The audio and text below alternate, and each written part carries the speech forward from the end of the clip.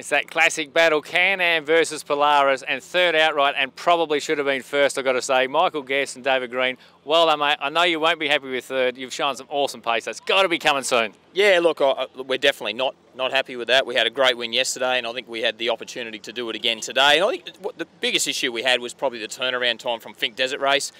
We spoke about it yesterday. We had 2 days to turn around, and I'm sure 183 kilometres of Finke that we did, punishing the exhaust, has had some issues. So we've broken the exhaust once, it broke again. Anyone who knows anything about turbochargers, when you don't have that exhaust gas spinning that impeller, that wheel, then you have no pressure, then we're back. It's even worse than a normally aspirated car. So that really cost us big time. And then, you know, we're chasing Cody. Cody and both Ian and Cody set some fantastic pace today. And that's what racing's all about. I really enjoyed that. And I actually enjoyed the challenge this afternoon of running him back down. I think we could have done it, but unfortunately the belt let us down.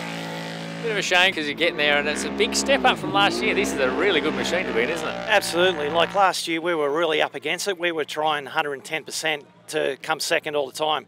This year, same amount of effort, and we're putting the times down. So fingers crossed, Coffs Harbour, it's going to be good for us. Yeah. And the thing is, we love the battle. I keep saying it to Cody and everyone, you drive them flat out. I mean, it's just, that's what you want though. You want a battle and you've got a great machine under you now. Oh, look, I think definitely, Dean, and you listen to people who are out watching, and they you know, they're shocked by the speed. And you know, I've driven a lot of cars, everything from World Rally cars, Super 2000, rear-wheel drive, front-wheel drive, you name it, Group N, and I know how fast we're going here. And even with David, certainly in the technical twisty sections where it's not a high top speed, he's having to call the notes no differently if you're in a Super 2000 car or an Evo 9, because it's how quick they're coming up. And you look at the outright times we're doing, are just sensational. And the big thing is with CanAm and Polaris is the evolution is happening so quickly. I hate to think how fast we'll be going in another couple of years.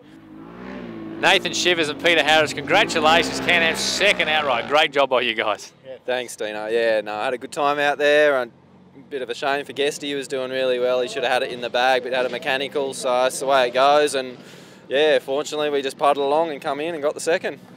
Peter, he says puddling along. I don't think it's like that in the passenger seat, is it? No, some of those crew crossings we got a nice cleansing bath a couple of times. Yeah, look, it was a fantastic weekend. Yeah, the roads for the rain that we had last week held up very, very well. And you know, all credit to all the officials who are out there in those conditions. It's fantastic. Most certainly. Nathan, you're getting more and more experience with the pace notes on these rally roads. What is it like in this machine? Tell me what it's like. It is fun. Yeah, that's no other way to describe it. I've got my suspension finally set up pretty much how I want it. I'm nice and low now, and you can just really throw it in and commit a bit more. And the CanAm Maverick's just got all the torque, all the horsepower now. So we've got the machine. It's just a matter of me just practicing with my notes and getting used to that power.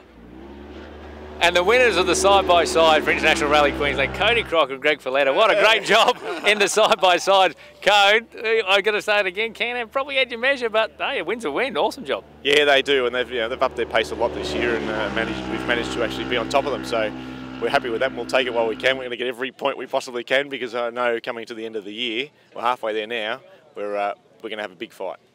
Greg, but you want to scrap, don't you? At the end of the day, you don't want it all easy. This is a great battle between two great brands, isn't it? Yeah, it's like last year we had the measure, and this year, like Cody said, they've got a little bit of an advantage. But I think we did some homework between the last rally and this one, and we managed to peg it back to probably half a second a K. So it's getting close. We've got a bit more homework we can do before the next one. And Ian Hughes and the other Polaris, he was doing really great times yesterday. So the three of us were basically neck on neck. So it's a good competition. We just need a few more people to come in and have some fun with us, eh? It looks like fun, but I've got to say, I'd be worried about how fast you have to drive these cars. Cody, you've got so much experience, championships under your belt.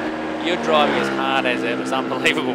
Yeah, absolutely. And the great thing we've got is a backing of a manufacturer to actually go and do the development that we can do with this, and actually use them as support for getting the best things we can, and then we can go absolutely flat out and push as hard as we can. And believe me, we're pushing it.